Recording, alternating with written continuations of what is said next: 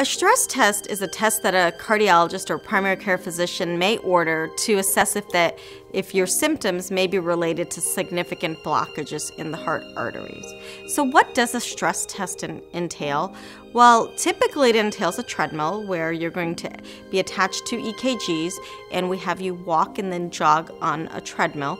We do it in certain increments of increasing the speed and incline. And what we're looking for, if there's any EKG changes or blood pressure changes or symptoms while you exercise. In addition to that, in some patients, we do some additional imaging of their heart while we're doing the stress test.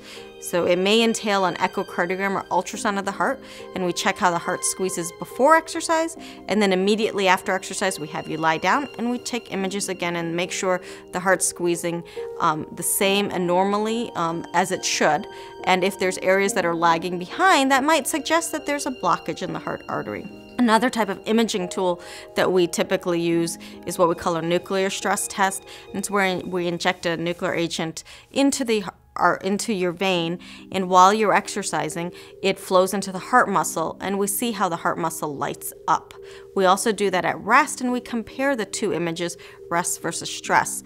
And if an area is not getting adequate blood flow because of a severe blockage, then that area may not light up, and that at stress. And it'll tell us that there might be something going on in that area of the heart muscle.